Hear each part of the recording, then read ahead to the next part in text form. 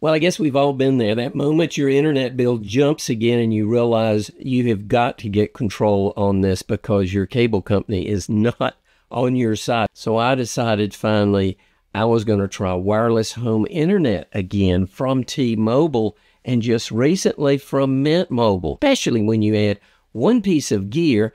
I have two antennas in the attic, one for each, and it promises up to 5 times the speed. That's what I wanted. And an antenna changed everything. And suddenly, wow, I could put them in a closet.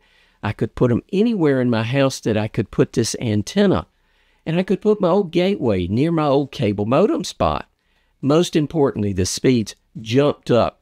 I went from pretty good to constantly fast, way faster than cable. So I will have to say the Mint seems to be performing identically to the T-Mobile, and both are giving me 400, 500, even gigabit speeds down.